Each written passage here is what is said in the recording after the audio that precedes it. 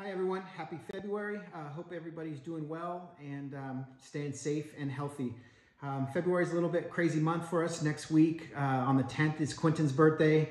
Then Barbara is on the 13th, and then Valentine's obviously is the 14th. So a little hectic week coming up next week. But anyhow, this is my real estate market update for January.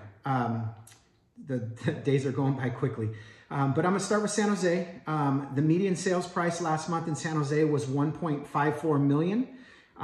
There were 279 closed sales in January versus 417 the month before. Obviously that was because of holidays and travel, that kind of stuff. Median days on the market stayed the same at 7 days from the month before.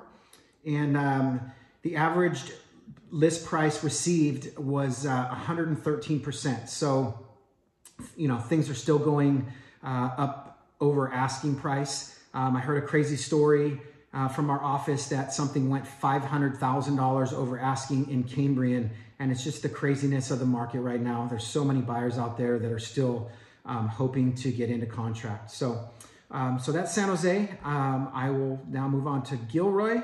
In Gilroy, the average sales price was $990,000. That actually dropped a little bit from the month before.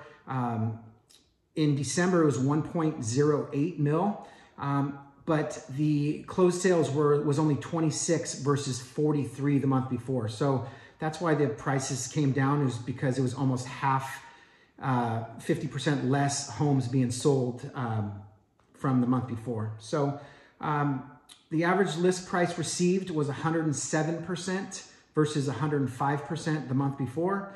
So, you know, it's staying consistent. Things are going, you know, a little bit over asking. And, you know, if you are in a buying position, you know, you're going to have to go over asking to be competitive in the market, unfortunately. So anyway, if you have any questions, reach out. I always want to remind you that we work strictly off of referrals. We have referral partners in every state in the country, as well as 29 countries around the world. So we can definitely find you an agent in another country, and we just want to be the go-to, you know, real estate person or expert in the area. So thank you. Have a great day.